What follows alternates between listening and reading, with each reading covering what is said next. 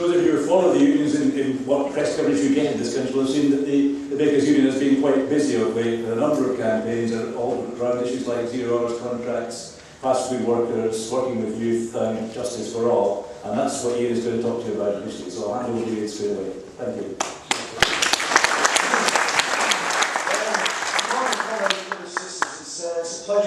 It's a pleasure to be invited to Hazards to speak to you. I think most health and safety reps would say this is probably the most prestigious event in the health and safety reps calendar. And you know, I would also like to pass on behalf of our executive and on behalf of the members of the Bakers Food and Allied Workers Union, really our congratulations and obviously our sincere thanks to Hilda Palmer and all those people involved in Hazards and all of the activists up and down the country that take part on a daily basis that made sure that health and safety has been kept on everybody's agenda right across the country. Because I think without the likes of Hazards, I think what would have happened is those profiteers would have been able to go at will and take even more of our legislation away. So I congratulate the work that Hazards has done, and obviously I congratulate the work that all of its campaigns have enabled to keep health and safety on everybody's agenda.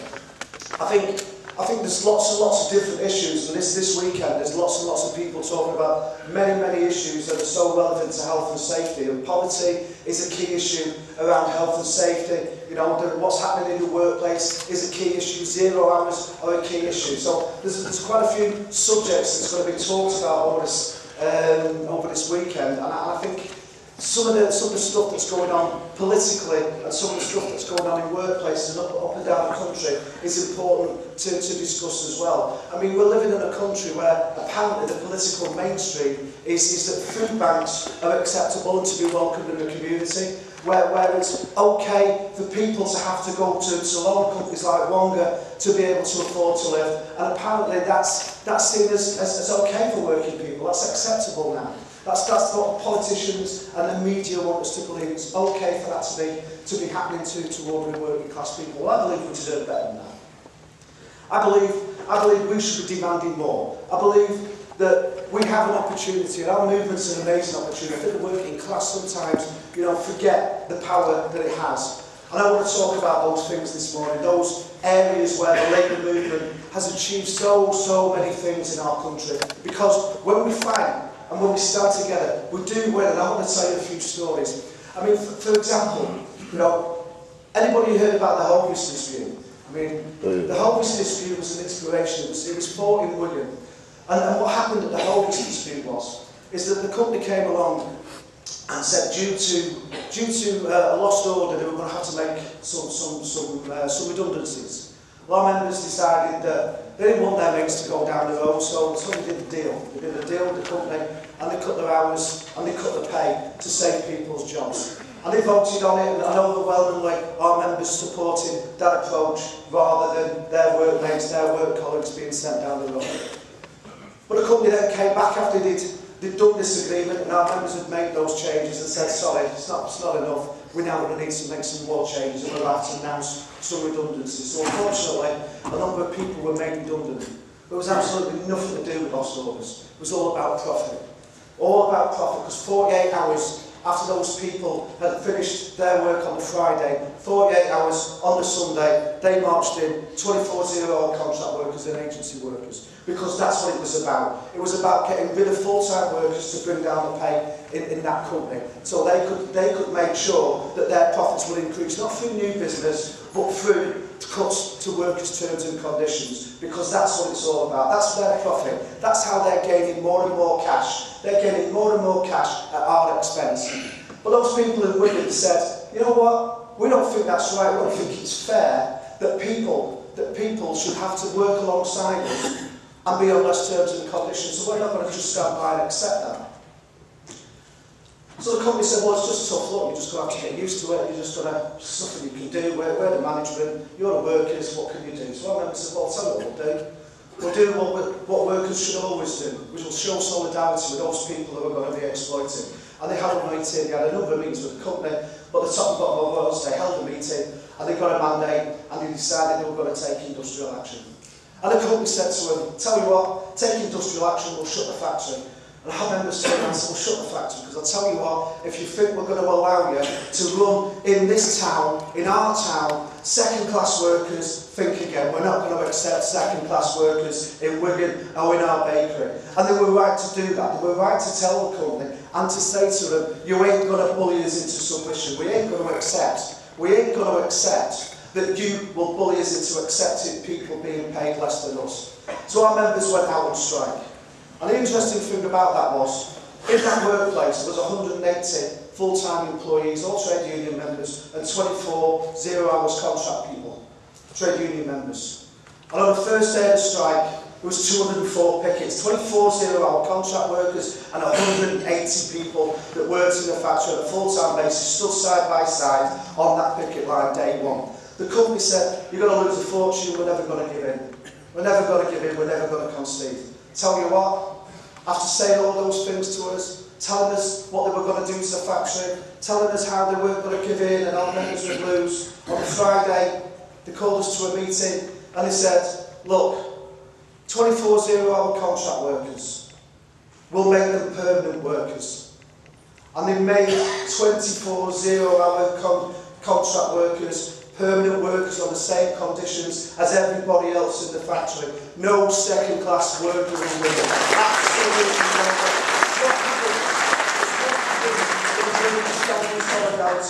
no. That's how we win.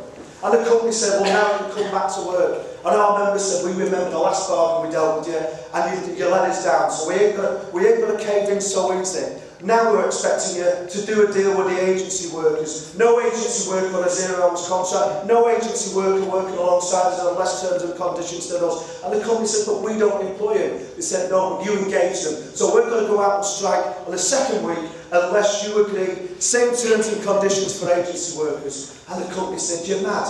You ain't going to do that. Your members aren't going to go out and strike for agency workers. Well, I'll tell you what, they offered our members £1,000 each to cross the picket line. And our members said this. They said, you see that? You know, we are going to be skinned. It costs us 500 quid a week. For each week of strike, it costs us 500 quid a week.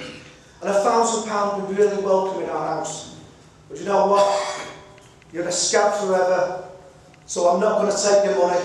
I'm going to stand on the picket line because I'd rather have a few weeks of living in poverty than ever be a scab. And when Mark Harding stood on his picket line and told people who crossed it that they were scabs, he was absolutely right. You never cross the picket line, you stand in solidarity with your workers. And I mean, that is an important message, because I'll tell you what happened. Because they didn't take the money, because they stood out on strike, because they stood together, because they refused the company's money, on the second week of that action, the company came back and said, you see your agency workers, every single one of them will be on the same terms and conditions, no second-class worker in Wigan, no second-class agency worker, all on the same terms and conditions. And that's an important message, because that's an inspirational fact.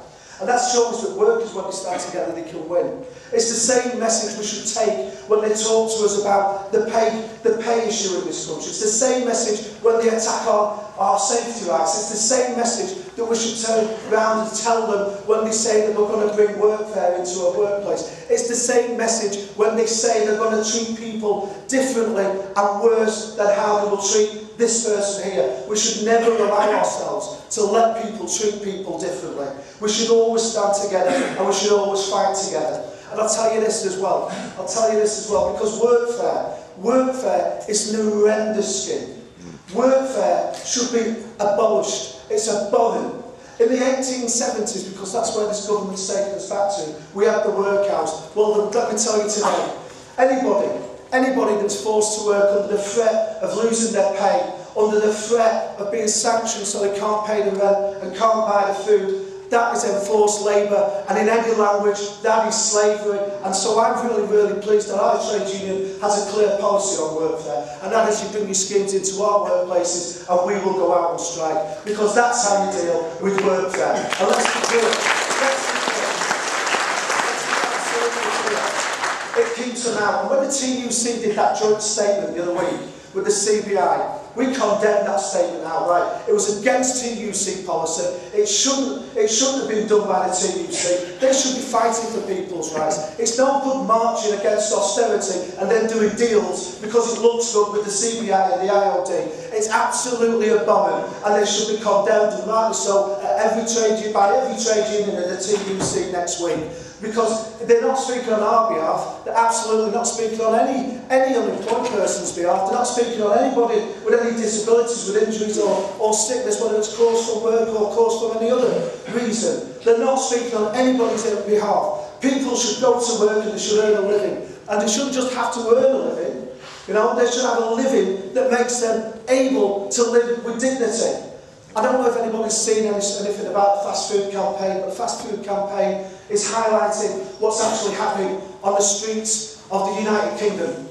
A lot of people don't realise that the fast food industry has been the testing ground for years of all the practices that you're now seeing probably in your workplace. The first 0 hours contract came into McDonald's in 1980. That's when the first 0 hours contract came in.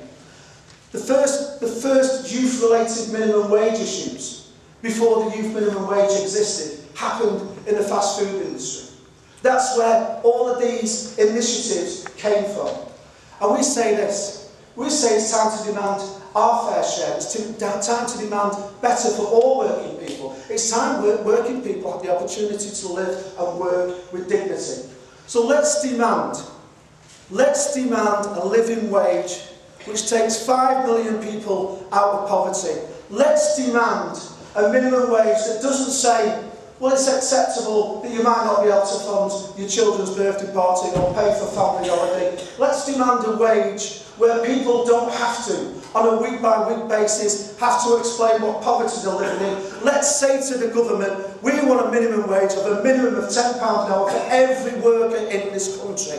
And we say, it's not feasible, it's not possible. Look at what's happened in America. Look at Seattle, $15 an hour, said it wasn't possible there. They told us at Hovis it wasn't possible. They told people all the time it's not possible. But when we come together, we're an amazing group of people. We're an unbelievable group of people. The power of us is incredible. Because, I mean, Helder said last night, there is more of us than there is them. You know, and the reality is there is, and we can put pressure on.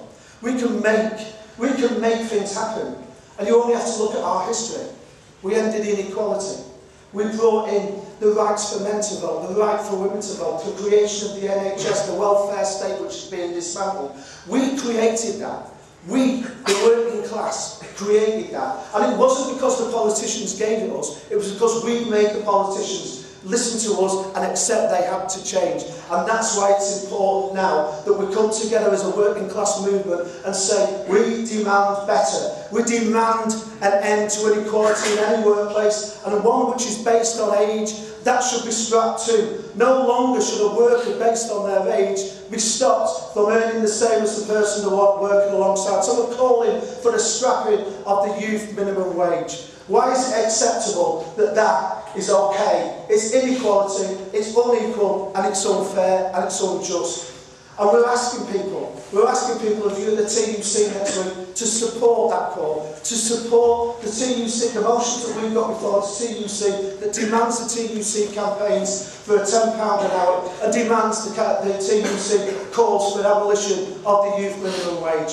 We're also asking people to come together, and when, you know, we always allow the people at the top of our establishment to decide what the ground is that we're going to fight on.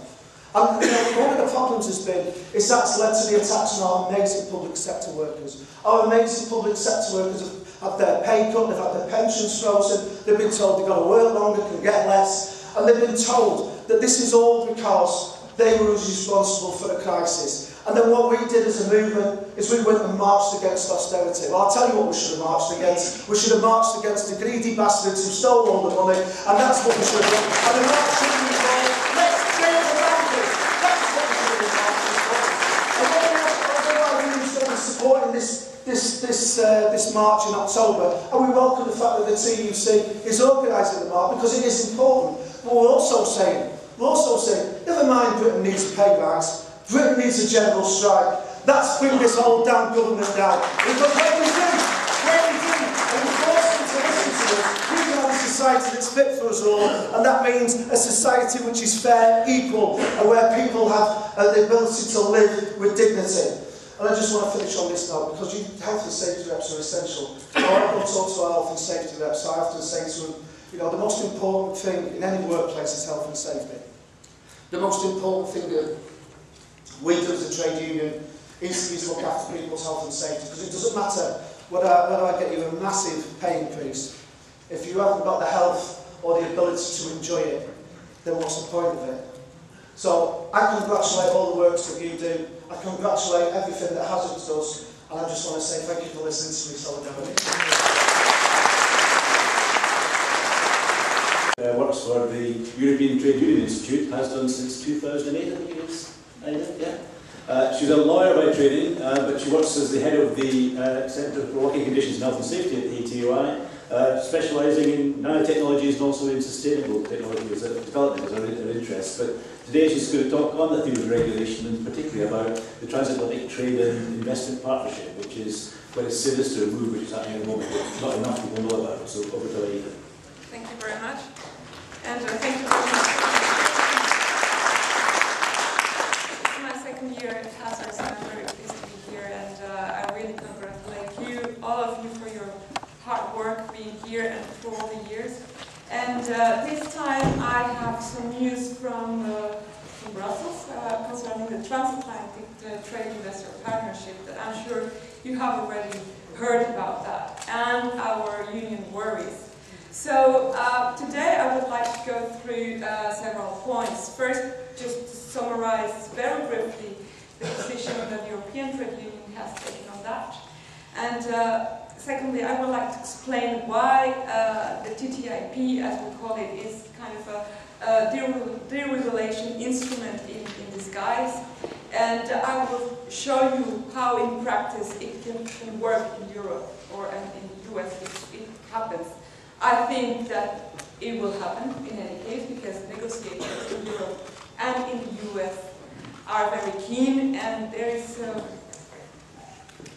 lots of worries from the civil society, and despite of that, we think that the trade agreement will happen in any case. So what the ETUC thinks about this is, well, it all started in 2013 formally, although some negotiations have been done informally here and there between the two sides of the Atlantic. And but last year a draft was adopted formally. It was negotiated between only the Commission and the US partners, without the formal consultation of the social partners or other civil society organizations. And the ETUC expressed serious concerns from the beginning, because the draft and the documents were kept closely in private discussions, and no transparency was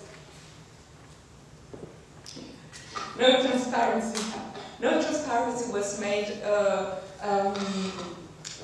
on the terms of the negotiating mandate. And the trade unions and the civil society expressed it to the European Commission, but very little attention was paid to that. We think that the economic scale of such agreement will have negative consequences in all globally, for Europe, for the United States, and for other parts of the world. And the ETUC has identified several challenges. First, that it will diminish labor rights and environmental protection. And there is a clear statement that some issues should not be part of such an agreement. It will be a little bit technical now, but I will try to explain as best as possible. Firstly, the investor-state dispute settlement, which is a clause in the treaty that allows companies to sue national authorities or governments. This should be, according to the ETUC, and to my understanding as well, completely excluded from the treaty. Public services also, and audiovisual, cultural goods and services as well, agriculture, and other liberalization of financial services. The ETUC was clear on that, and these type of things shouldn't be part of the agreement. Now, the TTIP, why is it deregulation in disguise? Because in order to leverage the level of competitiveness among the two partners, the EU and the US, we need to come into a common ground. Normally in Europe there are tighter rules concerning health and safety and the environment and other fields. And the US perhaps is not so much tighter, but our expert in the US perhaps can give more information on that. So how can we aim to have a good trade treaty if the regulations are very difficult? Well, now the idea of the European Union would be to analyze the whole set of the EU acquis, legislative acquis, and try to make them fit for purpose, or, in other words, to reduce what it is administrative burden, so that both sides of the Atlantic will be able to trade freely the goods and other stuff. And the objective is called for policies which include regulatory coherence, meaning these sexy words are very difficult to understand when we ask the different commissioners, what do you mean by the regulatory coherence? It's by making the laws more compatible and reducing costs for both sides of the Atlantic and for companies as such. This also means that the transatlantic marketplace would need to regulate health and safety and environment. Both in the EU we have 24 directives plus a framework directive, which are already under revision, which are quite good in my opinion, although they only set minimum standards.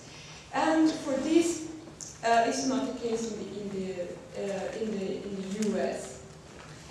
How regulatory coherence will be achieved then? It will be by cooperating in areas that will bring efficiencies and cost saving to regulators and better compatibility and develop transparency. Eliminating tariffs in all the sectors, reducing costs, unnecessary costs according to them, but there is no serious criteria of what type of costs should be eliminated. Also, they would like to establish mechanism for future progress, which again we don't really understand what that means, and continue regulatory cooperation where appropriate. If the Commission or the US authorities think that in some fields should be regulatory agreements, it can happen, but it cannot happen. So all of these lists are the wish list of the negotiators, which is not really understandable what they say, and we don't really know what is all behind. Now, I just would like to bring a couple of examples. Why health and safety, and how health and safety is going to be impact if the TTIP takes place. I would like to show the case for the chemical industry. And it's clear from the mandate that the EU and the US would like to enhance regulatory compatibility in various sectors: pharmaceuticals, cosmetics, pesticides, ICT, automobiles, and chemicals. Now, in Europe we have the so-called regulation REACH, which regulates all the chemical substances registered in Europe. It's very new, it's only less than 10 years old, and on the contrary, in the US we have the TASC regulation, which dates all in 40 years ago, 1976. Both regulations are pretty much anti-dumping. Just as an example, the TASC allows chemicals to be put on the market without proof that they are safe. It's not up to the companies to prove that substances are safe. It's not updated, and it applies to 84,000 chemicals, but only allows 60,000 of them to be used under presumption of safety. If the authority thinks that a chemical is really unsafe, then they have to produce all the risk assessment and the chemical test to prove themselves and to the companies that produces them that those chemicals are safe. So it's completely different from the EU approach. So Proving that a chemical is dangerous is up to the authority. And, of course, the authorities lack of resources, and they are not able to conduct all the tests for all the chemicals that the US companies produce. And, curiously, by 2010, only 1% of chemicals found on the US had been tested, which is pretty sad. Now, what happens on this side of the Atlantic? We have REACH, which dates from 2007.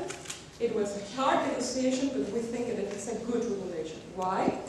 Because it puts the burden of the proof to the manufacturer of the substances. They have to produce a huge file to prove that the substance is safe. And if they don't provide the data, the substance is not put into the market. This is the principle: no data, no market. It's embedded underpinned on the precautionary principle. And all the information, as I've said, is compiled in a file, and the authority, the European authority, normally revises the file very often and requires to update the information or even extra tests or extra information, which is quite good. Risk assessment, contrary to the US, is mandatory. And, well, now we have our questions here. If we have these really antagonic regulations, how will the TTIP deal with such conflicting set of laws? Would there be a way to bring together the two regulatory regimes? How?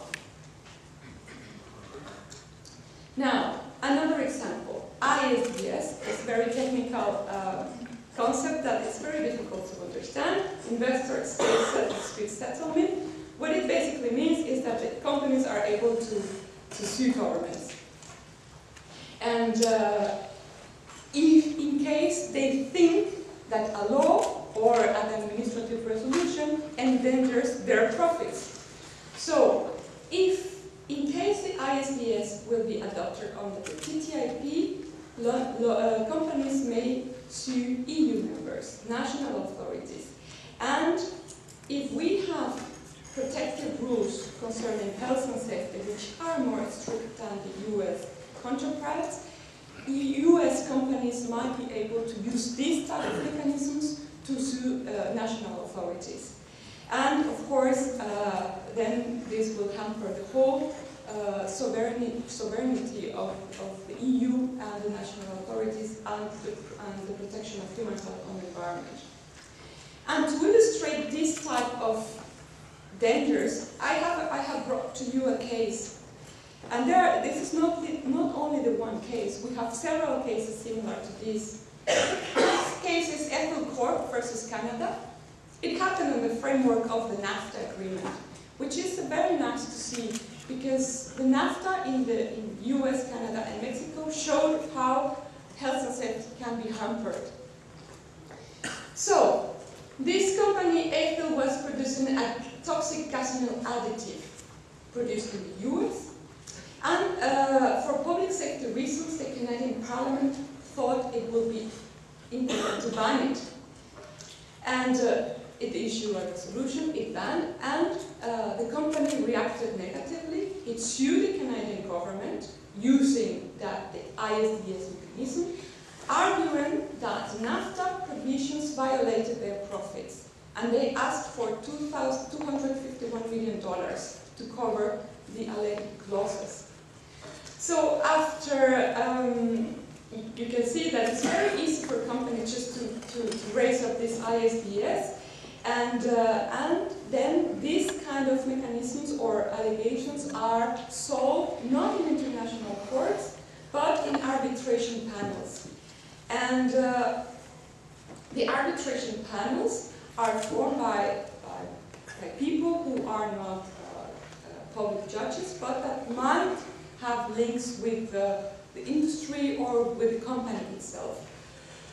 The dangers of the ISDS mechanisms are obvious.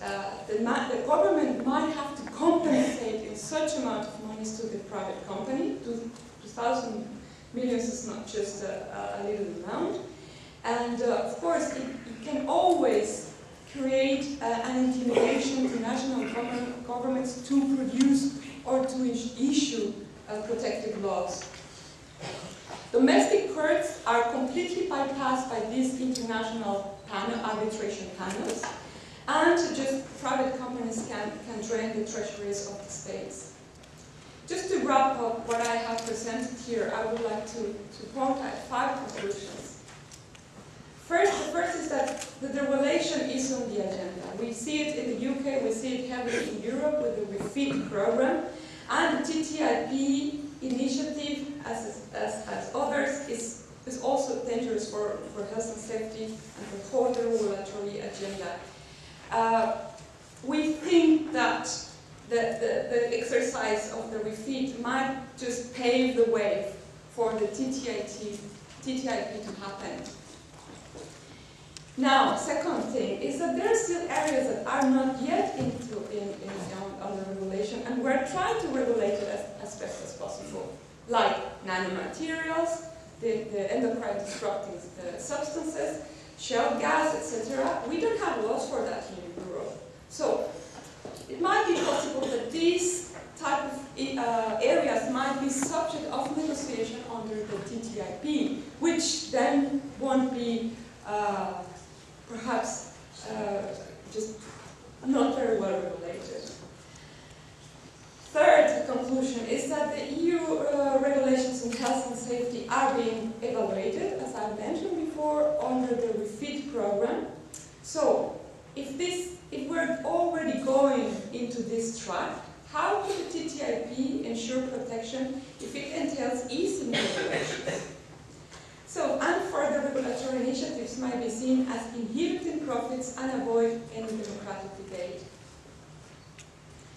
My fourth conclusion is that regulatory cooperation should focus on information exchange and commitment to international agreements without any regulatory commitments. And this is it. Thank you very much for your attention. And I just wanted to bring the concern that the TTIP is a danger, and the health and safety regulations that all negotiators are just avoiding, are not being seen, are the ones that are going to be most concerned. Thank you very much. The United States. We've got Nancy Lessin here. We're very pleased to see. Nancy is a member of United Steelworkers and Workers Unity, which is a joint venture between Unite in this country and United Steelworkers in the States. And she works at the Tony Mazzocchi Centre for Health, Safety and Environmental Education at the moment. Previous to that, she's been doing health and safety with trade unions for over 35 years, about 1979. Previous to that, she was at Massachusetts Centre for Occupational Safety and Health, and she's doing a lot of training of workers and workers' reps on health and safety issues across the world, focusing very much on issues like behavioural safety campaigns, the blame the worker kind of approach which is going on in the States, and some of the other things that are happening now in terms of stress on workers because of extending hours, downsizing, and all the stuff that Ian was having a bit of a rant about earlier this morning as well. So I'll hand you over to Nancy. I'm very pleased to see her here. Thanks, Nancy. I need some technical help to get the slideshow up, so.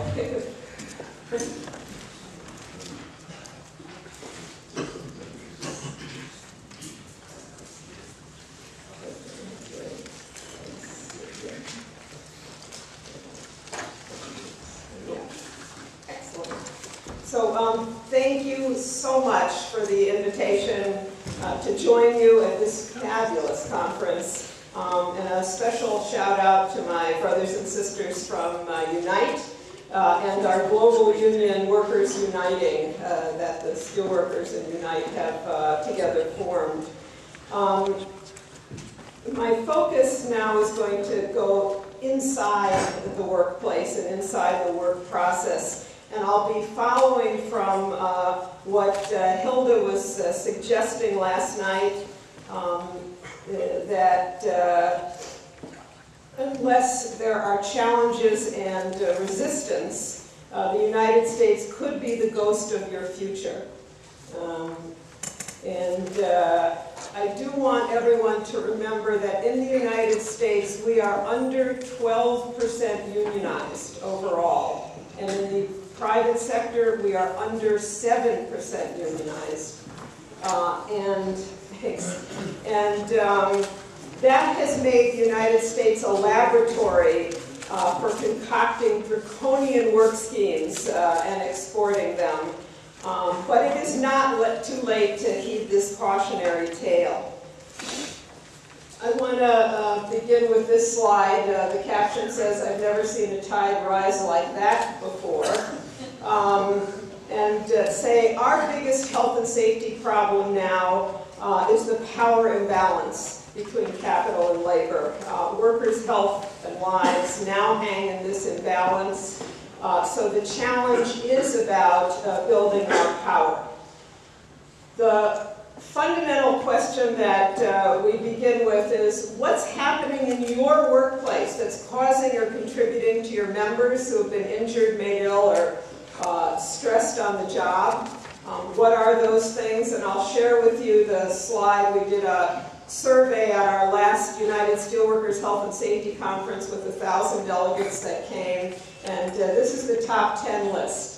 Lack of or inadequate training, downsizing or understaffing, production pressures or speed up, equipment not being properly maintained or repaired, discipline for injuries and safety, or the employer just blaming workers, increased workloads, intensification of work, job combinations, ergonomic hazards, heat, extended hours and days of work. We don't have your working hours legislation, and the employer simply not addressing identified hazards.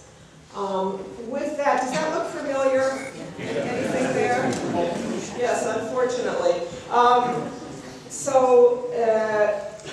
We say welcome to lean, because that's what's going on. It's about employers wanting to do more work with less people. Over a decade ago, our research agency for occupational safety and health studied work reorganization. And they documented serious health and safety problems associated with lean production, downsizing, long hours of work, work pressures, and demands.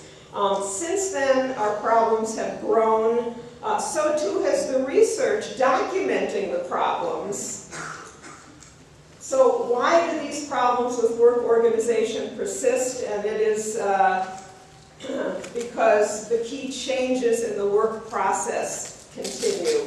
And those key changes that we see are standardization of work or de-skilling, the intensification of work, or the lean or the speed up, multitasking or job combinations, or the nice word that employers like to use, flexibility, multi-skilling or job combinations, I did that one, automation and new technologies, monitoring, watching everything that you do all of the time, and then outsourcing or moving work. And this is all part of management's plan for reorganizing work. It started in the manufacturing industries with the Toyota production system, and actually there's some research in the United States that says it actually started in slavery, when slave owners were monitoring slaves to try to speed them up.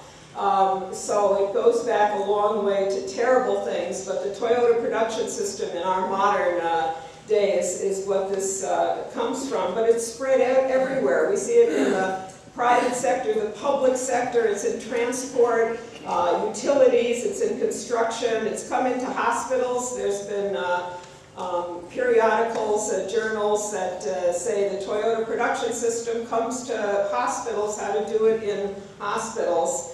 So it's everywhere. This is a quick picture of something that might be called a self-directed work team. And what you'll see in this picture is a customer and workers, and what you don't see is management. Because management is built into the system. This is a system where we're pushing each other, we're stressed out, and we hate each other. My partner, Charlie Richardson, who some of you met and who died last year, he had a test for these things that are so-called self-directed work teams or groups. He said, can they drop tools and go fishing? And if the answer is no, then they are not self-directed. He said they are indirectly supervised work teams, again, because the management is built into the process. So this is a picture of what this looks like, and each one of these bars are people. And this is the what's called tack time, and this is, you know, a minute's worth of a cycle time. And with monitoring, they're able to see who's doing what work. And all of the white space here is what's looked at as non-value added. The goal is to get rid of that non-value added. And so they're able to take 10 workers with these rest breaks, and that's what we need to recover and not get repetitive strain injury. Well, you take those 10 workers and you can put that work into 7 people. All right? So that's downsizing. We have 3 that are working up to the tack time. We have some slackers here. And then this guy, who's that? That is the boss's son. That is not the boss's son. That is the target. Because this job didn't go from 10 to 7. They took this work, they put it here, here, and here, and he's gone. And so it was really 10 people to 6 people. Then the next thing they do, when everybody's working up to the tack time with no downtime, they raise the bar. And so this is the race with no finish line. What we know about this, where they've been doing this the longest, is in Japan. They have 2 compensable occupational diseases that I want to mention. One is called karoshi. It's death from overwork. Death from overwork. Your family gets compensated. Isn't that wonderful? The other is, I believe, karijitsu, which is suicide from overwork. It is a compensable disease in Japan. You commit suicide from overwork and your family gets compensated. So this is just another picture of traditional model of balancing, where you say, okay, this doesn't look equal, we're going to make it so that everybody's working equally and has some downtime. In the lean model, you don't make it so everybody works equally and have downtime. You get rid of this person, have everybody work up to the maximum, and then you raise that line again. In terms of the flexibility, what we see, there's different words used. Multi-skilling is the nice one. It's really multitasking, flexibility, job combinations. Operator maintenance, we don't need maintenance anymore. The operators can just do it. And other duties as assigned, they're creating the jack of all trades, master of none. Automation is another trend that we see. And you can think about your workplaces. This may look familiar. This is NurseBot. It's a robot nurse. And this is an ATM for prescription medications. It's out on the streets in California. We don't need no pharmacists anymore. Monitoring. Excuse me. Because of the automation, they can monitor everything. So if you're in a mobile equipment in our mines and transport and with forklifts and such, there's GPS. This is an ankle bracelet used in house arrest in the United States. In one of our hospitals, employer came to the bargaining table wanting to put these on maintenance workers. This is a chip. It is smaller than a grain of rice. It goes under your skin. And then instead of having that bulky swipe card, you can just wave your arm, and if you're so approved, the door will open. The inventor of that was interviewed, and the interviewer said, "Isn't this really going over the top now?" And he said, "Actually, we monitor people this much anyway. It just makes it a little more convenient." This is being used in a workplace in Ohio, in the United States, a non-union workplace. Swipe cards that you're probably familiar with, and then in your face. We're doing a lot of biometrics to open things, retina scans and fingerprints and that sort of thing. And the monitoring isn't just about catching somebody who's taking too long in the bathroom or not coming to work on time. It is about monitoring everything and capturing that data and harvesting it and then using it to speed up the work process. So work that has been standardized, analyzed, automated, and simplified is work that is easier to contract out, outsource, and privatize.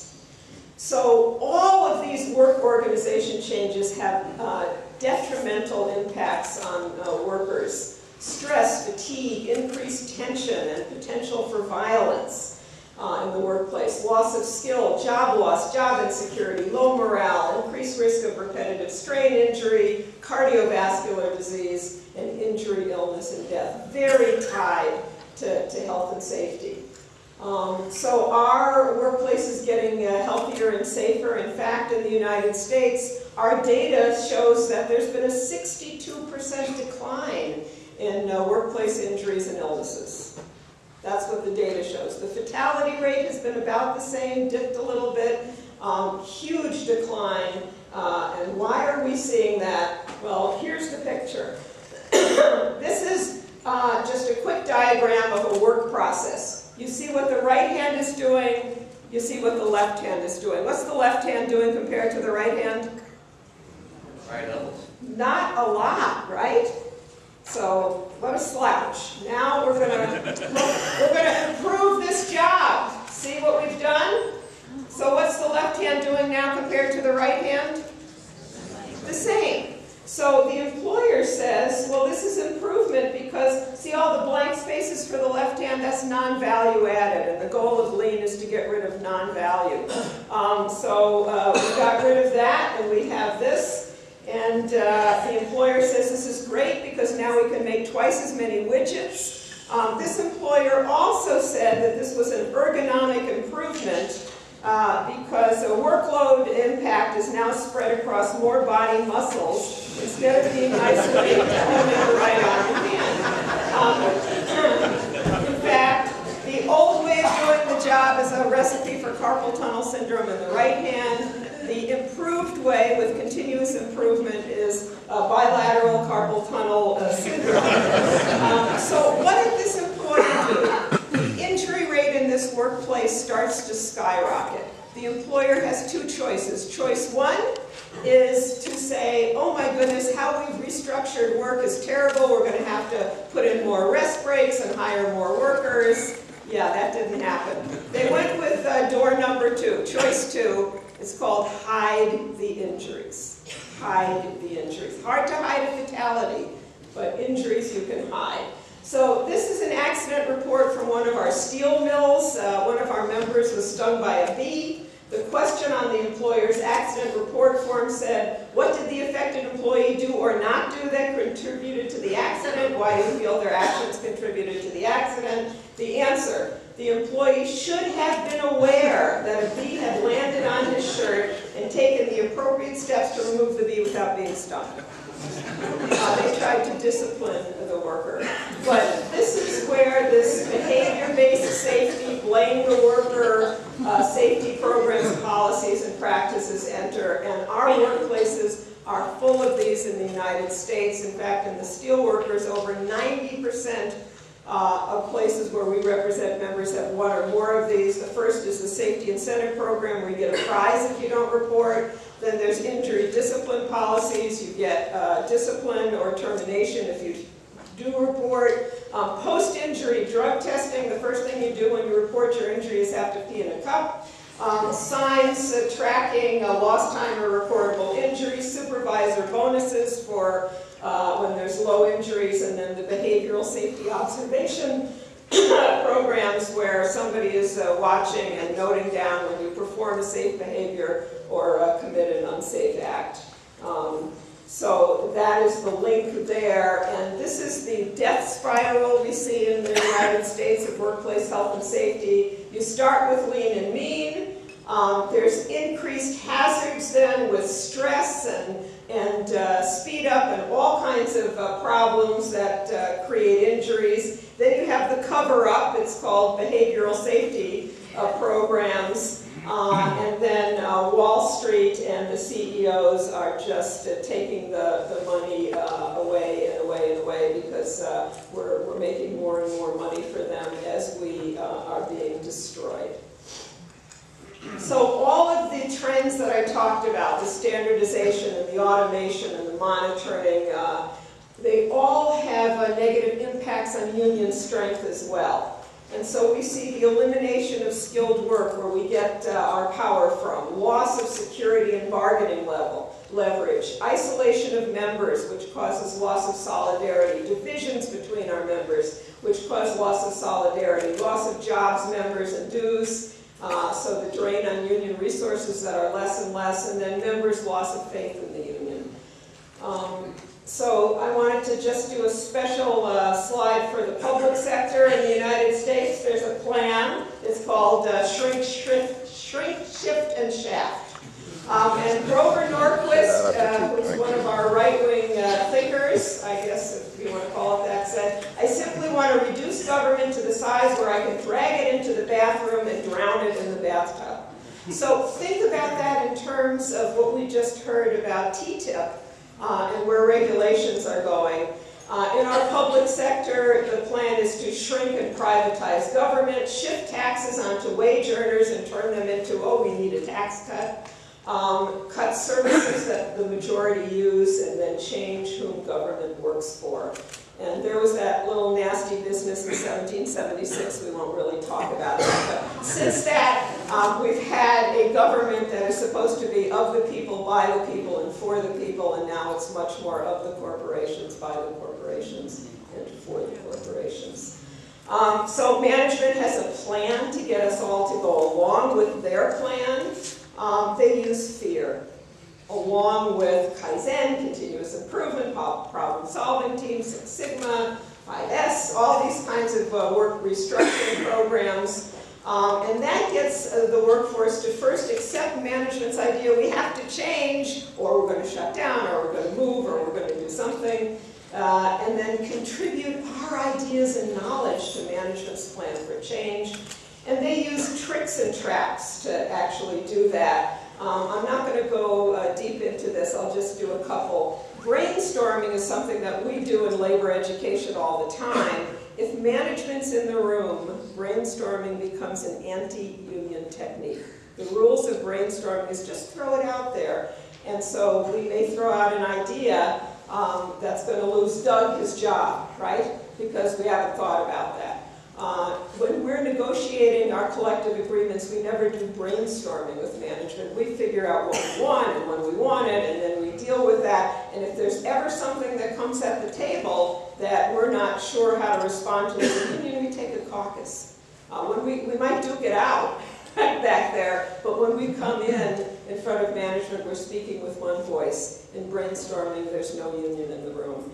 The language they use, smile words, improvement. I mean, I love the concept of continuous improvement. As a trade union activist, I want our management to continuously improve our wages, our benefits, our conditions of work. That's not what they mean. So they use smile words. There's a myth of common goals, and I think the rising tide showed that they are able to do very well when we are not. If we challenge management's plan, management says, management rights. We have the right to do that. And I want to say very clearly, management never has the right to maim or mangle or kill workers. It never has the right to destroy our unions.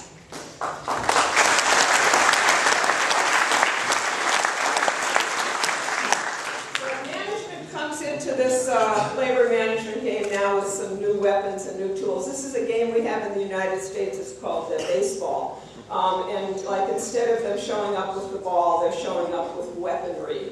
They are renegotiating our workplaces every single day with these changes.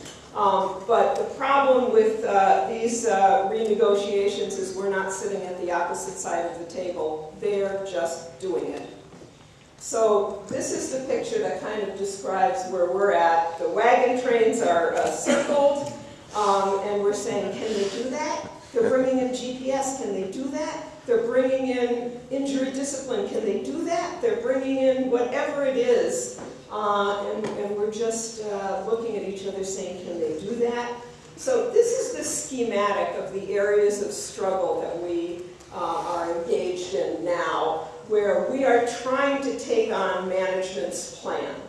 The first is contract bargaining, the bargaining that we do for our collective agreements. There we're a fighting force, we're a movement. Then when we get our collective agreement, we kind of turn into an enforcement mode. We call it, it's contract enforcement. The employers call it contract avoidance. But in any case, we're, that's, I'm going to try to use those tools to fight back. There's a third arena, and it's called work process change. And what we see is that management is playing in all of these arenas, but they're putting the bulk of their resources right here. Every day with this renegotiation of the workplace. So this is where their resources are going. The bulk of our resources are going here. And there is a real mismatch. So what we are coming into is figuring out how to take on that work process change. If they are renegotiating our workplace every day, then we really need to be in bargaining mode. And so we call the tool or the approach that we're using continuous bargaining, a continuous bargaining approach. It's not sitting down at the table every day negotiating language.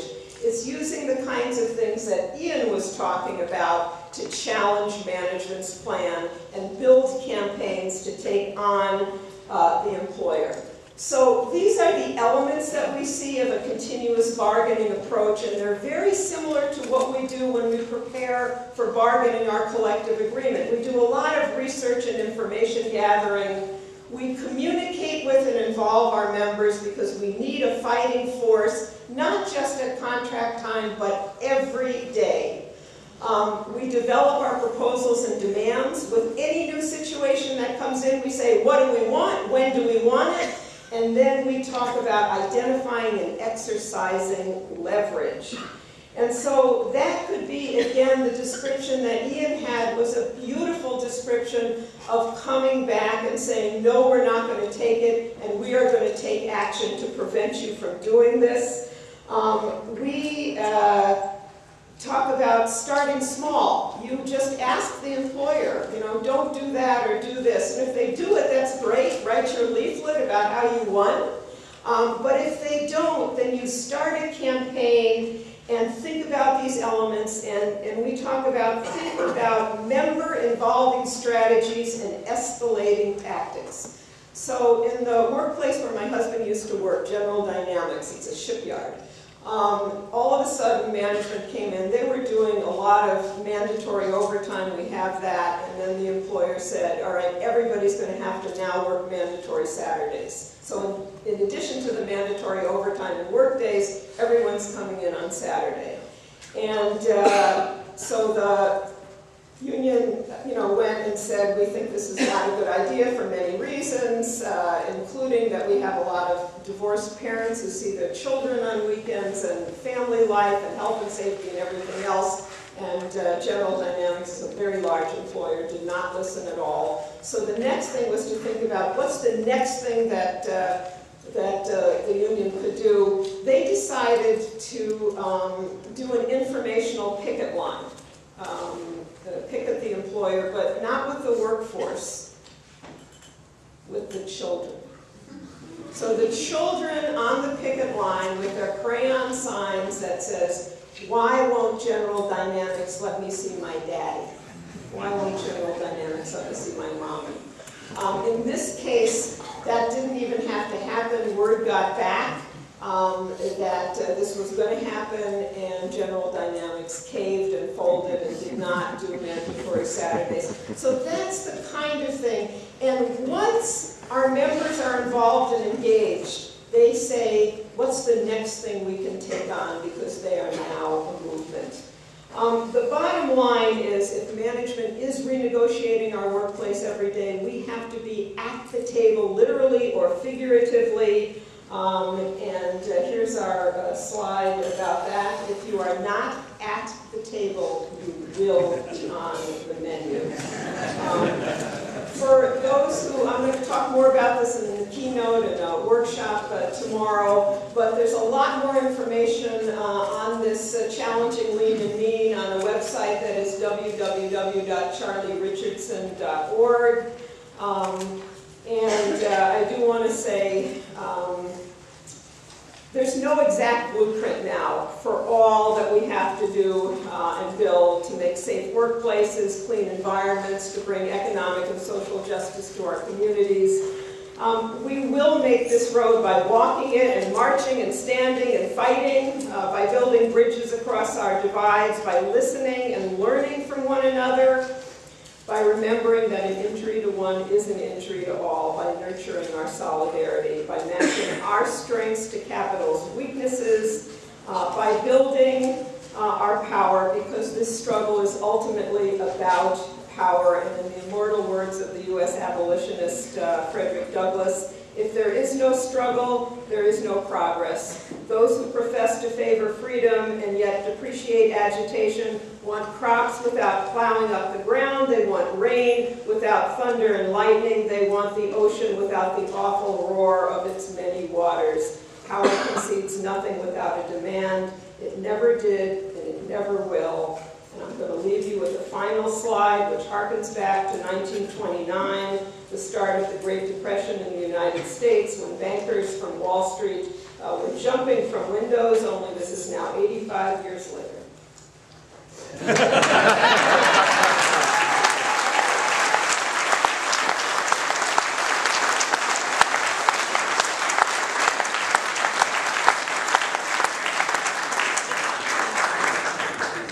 That were considered for the award. One was the Unite Sparks Rank and File, which is a group that's been the driving force behind the resurgence of trade union activism in the construction industry. They combine experienced campaigners with new young activists. It was only set up in August 2011, but in those 3 years it's been involved in some of the most significant union and safety campaigns of the past generation, such as Besna, Frank Morris and the Crossrail blacklisting campaign as well. So some tireless fighting going on there. And then the second nomination was Alison Braun from the Bakers, Food and Allied Workers Union, who was a safety rep at Fox's Biscuits at Batley in Yorkshire on the night shift. She's a safety rep who goes the extra mile for members to make sure they're safe and work and return home safe. She's negotiated job rotation between plants to help cut down RSI and MSD problems. And Alison is always looking for opportunities to promote health and safety in work and ensures she raises her members' concerns at the monthly health and safety meetings. And then also wanted a campaign to get a defibrillator on the site. So it isn't just about work health and safety, it's about the wider health issues as well. She's so convinced the company they bought on not one but 5 and agreed to St John's Ambulance training for the staff. So you can certainly say that Alison's work as a safety rep has made a big difference to her members' lives. And it's precisely because of that that I'm proud to announce that the winner of this year's Allen will be, I think the gold envelope, Alison Braun from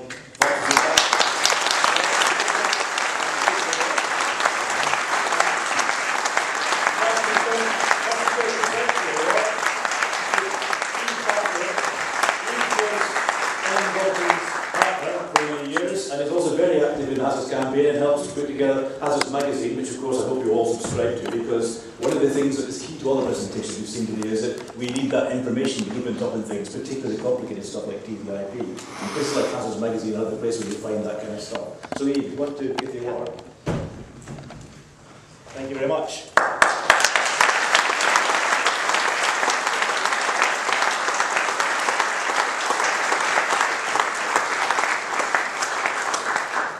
Say thank you for this award. I really don't think I do anything any more than any other health and safety rep does. We all work hard to keep everybody safe at work.